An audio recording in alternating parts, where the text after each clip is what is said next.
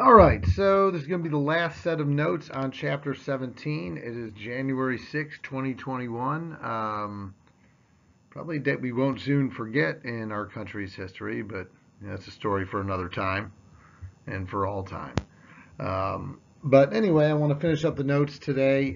Mostly we're going to talk about the labor movements late in the 19th century and kind of their effect overall on the country.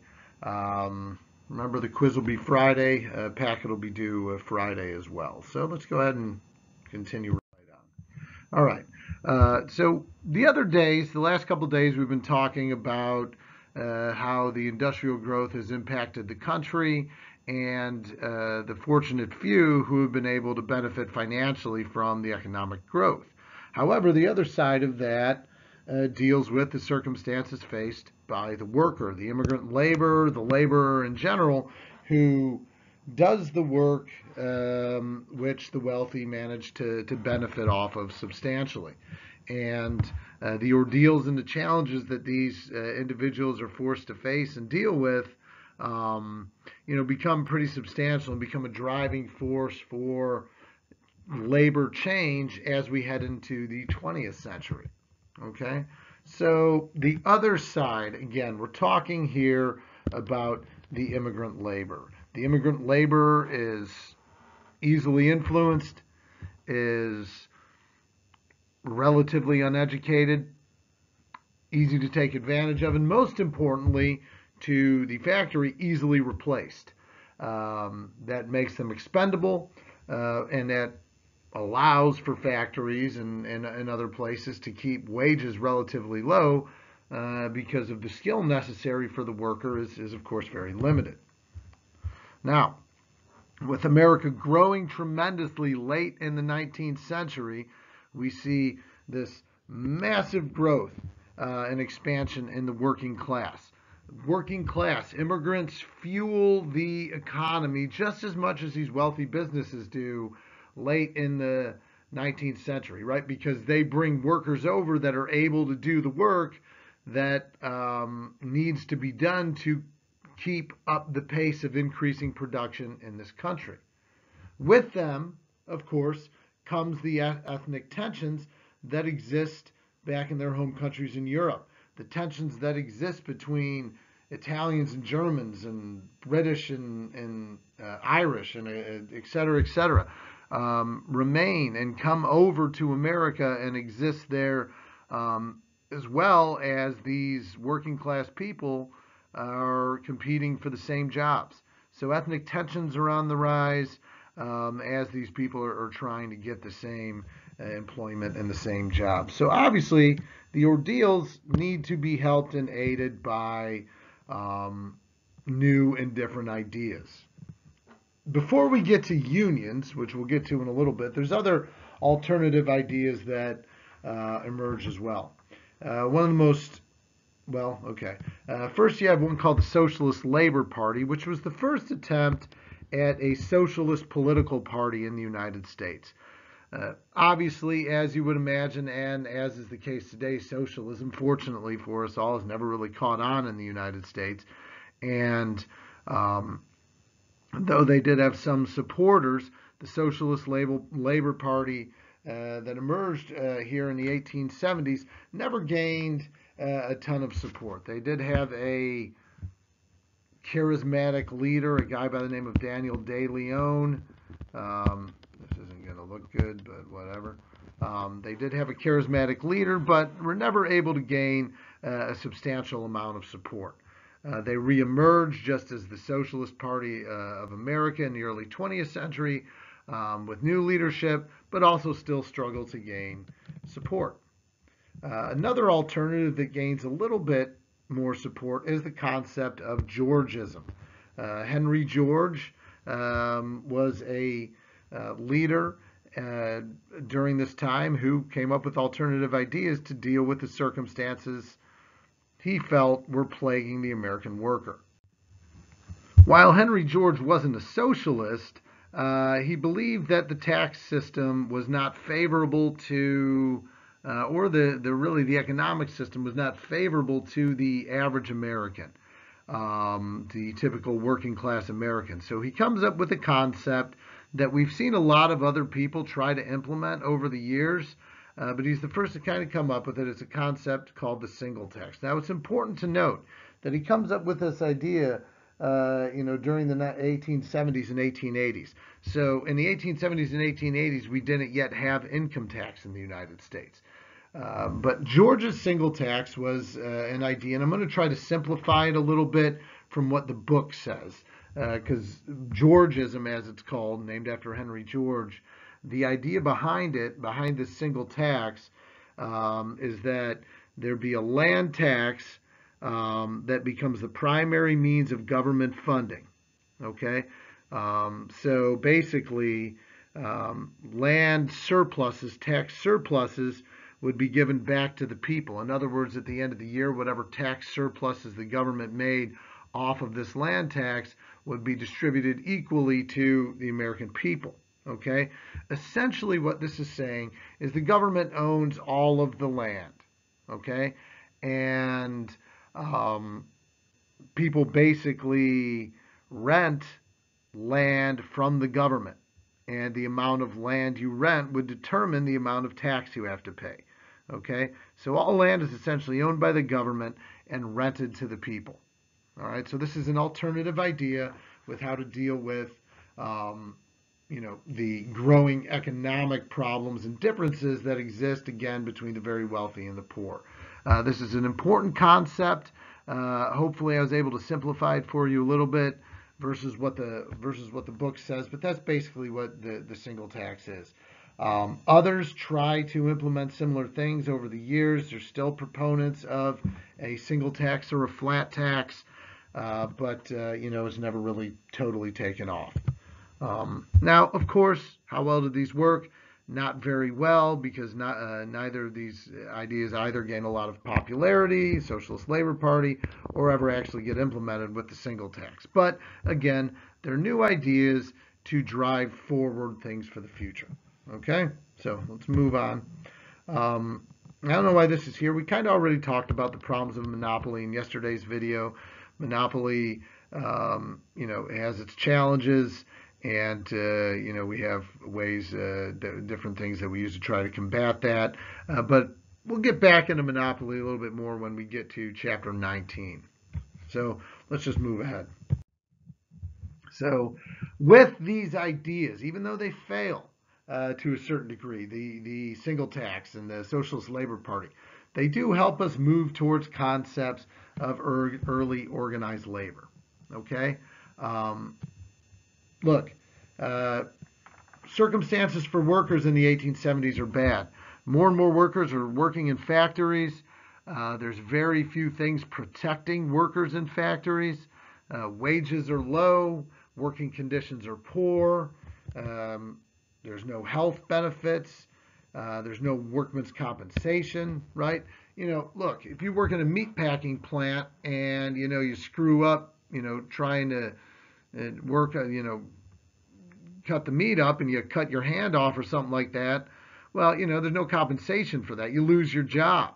It's pretty cutthroat. It's pretty straightforward. Why do you lose your job? Because if I own the factory, I say, so I got a guy that gets maimed at work, can't do the job anymore. That's fine, because there's 10 more guys outside that want that job. Okay? All the leverage at this point belongs to the corporation, belongs to the factory. Okay? So they don't feel like they need to make the working conditions good. They don't feel like they need to offer some sort of insurance benefit, or better wages, or workman's compensation. There's no reason to do that, because if you're unhappy with the job, you can leave, because there's 10 people outside want your job right now. Okay? So the workers are really kind of stuck, and they have no representation. Child labor is a rough thing. Children come over. They got a family to support. The money that dad's making at the factory isn't enough to support the family. So rather than going to school, a lot of these children have to get jobs in the factories themselves. As you notice here, you got a kid here that's working on a machine dangerously, doesn't even have shoes. Okay? These are common dangers and common things that families that come over to America are forced to face and deal with. helping create a cycle of poverty that will go from one generation to the next. All right. So how do we fix this situation? Well, obviously you're going to do that through unionization, through organized labor. Okay, but it's not going to be an easy process, right? One of the big themes we're going to be talking about this semester is organized labor through a lot of the chapters. You know, I said how we're kind of done talking about Native Americans, more or less. One of the big issues that we find this semester is going to be the advancement and changes made in organized labor. Now, unionization is an interesting thing. The earliest unions, one of the earliest ones was a group called the Molly Maguires, which were primarily Irish immigrants that were coal miners. They unionized because they didn't like the way they were treated working in the coal mines. Unfortunately for them, their methods were pretty violent. The Molly Maguires were basically terrorists. They would bomb places. They killed. There were instances where they murdered, like foremen at different coal mines and stuff like that. It doesn't give a very good impression. It doesn't give a very good impression of the efforts of unions, and it's going to make it really hard for unions to outgrow this ideology or this belief that unions are violent groups that really aren't trying to accomplish anything good for America, and they're more dangerous than they are good. Molly Maguires helped to perpetuate that ideology.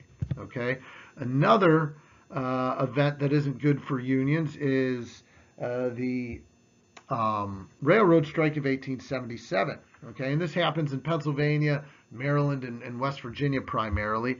And there's a big railroad strike that happened as a result, again, of a wage cut for the rail workers. So they went on strike and they rioted, and over the course of several weeks, the railroad strike ended up killing over 100 people. The National Guard had to be called out, et cetera, et cetera. Not a good look for the ideas of unionization, and it sets a precedent that we're going to see in the early days of unions, where the federal government is always going to side on the side, not of the unions, but the government is going to support the business. Which makes sense for the government to do that, whether or not it's right, because businesses make money. It seems all these unions are doing is making violence. Okay? So therefore, perhaps the best measure, the best thing for the union to do, or the best thing for the government to do, I should say, is to, support the big business, because that makes sense. So early unionization is fraught with problems because it's not well run. It's centered around like these violent acts and these violent groups, and it's going to be a really hard situation for the unions to shake. Sometimes, in the case of the Molly Maguires, the railroad strike, some others later on, deservedly so. Some of these groups can be violent and socialistic, but unions that really want to accomplish some good are kind of bogged down with the idea that they're not, that they're not violent. Okay, so again, that kind of answers the question of why no public support. All right, so last slide. So let's talk a little bit more about some of these more labor union issues and riots and problems. Okay, so the first real labor union in the United States of America is called the Knights of Labor. The Knights of Labor was a labor union that was open to anybody that worked in a labor-intensive type of job: miners, railroad workers, factory workers, etc. Okay. There were no real prerequisites for being a member of the Knights of Labor. Okay, so anybody could join, women, any workers. I'm not sure about minorities, but I assume they could probably as well, which sounds really inclusive and really great. But the problem is they have very little bargaining power. Okay, the whole goal of a union is to increase the bargaining power of the worker. If we band together, maybe we can get some change. Like I said before, one worker gets hurt on the job and wants compensation. Yeah, I don't have to give it to you because I got 10 people that want your job, right? There's 10 people waiting outside for work. But if everybody in the factory says we're not going to work unless this guy gets taken care of, all of a sudden you might not have enough people to be able to replace those workers right away. So you have to maybe find a way to bargain with them. The whole idea is to increase bargaining power. The problem for the Knights of Labor is that the workers, the people that are members of it, don't tend to be skilled laborers. Therefore, they're very replaceable. But the Knights of Labor is important because it is our first significant labor union. Later on comes the American Federation of Labor. Now, I want you to be able to distinguish the difference between the AFL and the Knights of Labor. The AFL is another early labor union, but the difference there is it was only open to skilled workers, typically only males. The AFL succeeds where the Knights of Labor fail because of this. It represents skilled workers. You need skilled workers to, to complete certain jobs or whatever is necessary to be done at the factory or elsewhere. They're less replaceable than members of the Knights of Labor would be.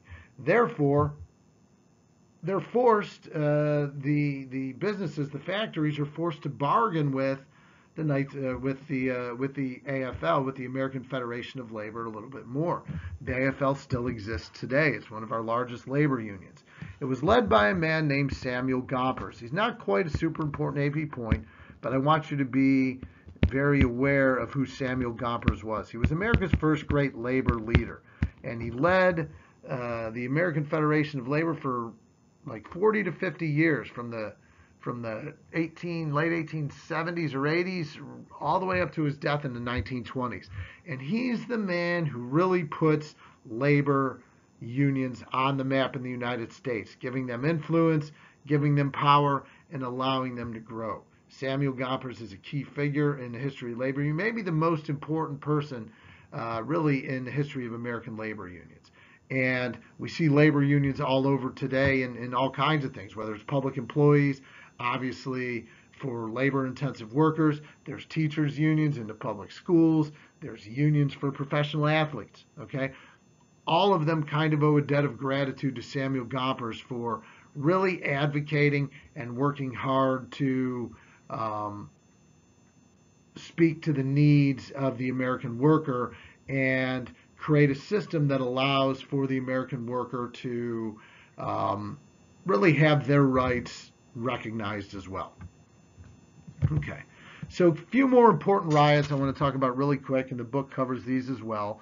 The three key riots, labor riots, that occur late in the 19th century are the Haymarket bombing, the Homestead strike, and the Pullman strike. The Haymarket bombing happens in 1886 in Chicago, a place called Haymarket Square. This is what kind of ruins the Knights of Labor. There was a labor protest. There was a labor strike going on in this square, and randomly there's a bombing.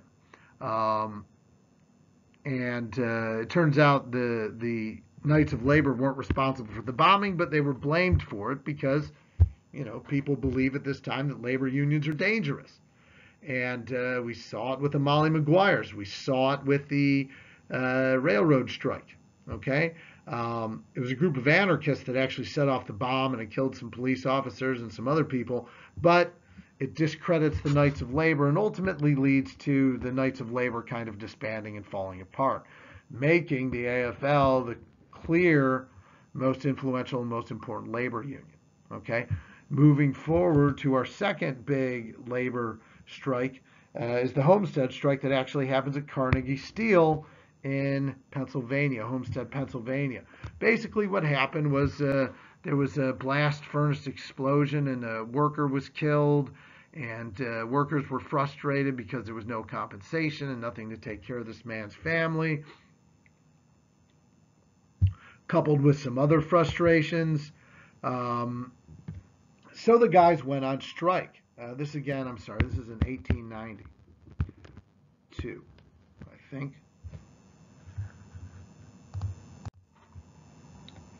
Yeah, 1892. So by this time, the man kind of running Carnegie Steel was a guy by the name of Henry Frick, who's really an interesting historical figure. And he was, would refuse to negotiate with the unions or anything like that, and it led to the point where all the workers, at the Homestead plant went ahead and went on strike. They go on strike. They stand outside the front of the, outside in front of the factory, basically preventing replacement workers from, preventing replacement workers from going in and taking their spot. So the response from Frick, who was the type of guy who wasn't going to put up with any nonsense, calls on the government to intervene. And the government sent in these people called the Pinkertons. Now, this is before we really had a secret service, so to speak. So the Pinkertons were like this hired out security force that kind of played the role of the Secret Service to the presidents before we had the Secret Service. But these Pinkerton guards came in to break up the riot. Some violence ensued, and about 11 people were killed. Again, not a good look for Carnegie Steel, not a good look for labor unions, and as has always been the trend, the government intervenes, and of course intervenes on the side of big business. It wouldn't be for a while, not till the 20th century, that we're going to see the government intervene in a labor dispute on the side of labor. Okay, so that's the second big one. A couple years later in Chicago, there's the Pullman strike. A little less violent, but it doesn't really result in much death. But the Pullman strike, or any death really, happens in 1894 in the Pullman Palace Car Company. Basically, so George Pullman had built this car company, Pullman Palace Car Company, where they would make like train cars, ones for when people would travel by train. And because this is before people had driving cars, what would happen with a lot of these companies is they would build homes and things nearby the factory so people could walk to work every day. And a lot of the workers would be required to live in this model community for the workers. Well, because financial times were tough by 1894 because of the Panic of 1893, which we'll get into again in chapter 19, Pullman cuts wages. Okay? And the American Railway Union gets involved, led by a guy named Eugene Debs, who becomes a really kind of important political figure. Kind of, I guess, a big socialist, a bit of a Bernie Sanders of his day. He runs for president like 4 or 5 times. He never really comes close to winning, obviously. But anyway, they intervene, on the side of the workers. One thing leads to another. The workers go on strike. They're upset because there's a 25% wage cut, but there's not a proportionate cut in the rents for these homes that they're forced to live in. Like I said before, Debs. And of course, government intervention happens again. And of course, as you would expect, the government intervenes, you guessed it, on the side of Pullman, on the side of the big business. All of these establish the idea that labor unions are not well supported by the government. And when it comes down to supporting either big business or the labor union, the government is always going to side with the companies, kind of establishing that relationship between big business and politics and the government. Okay? Like I said before, while the Pullman strike isn't a violent strike necessarily, it does help to kind of further that idea that it's really hard for the unions to get ahead and move forward, given the circumstances that they're forced to deal with. So anyway, that's it for chapter 17. If you have any questions about any of this stuff, shoot me an email, and we'll see you next time. All right.